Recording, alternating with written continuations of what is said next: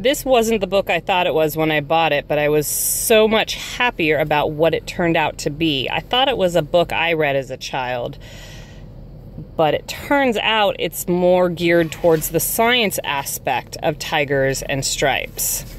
It focuses on why animals are given the colors they are to help them blend in with their environment, and tells you about what it is they need to have that for in day-to-day life.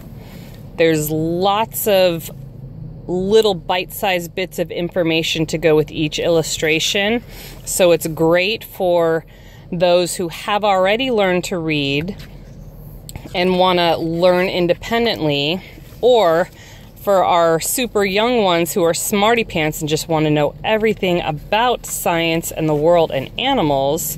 We can read it to them.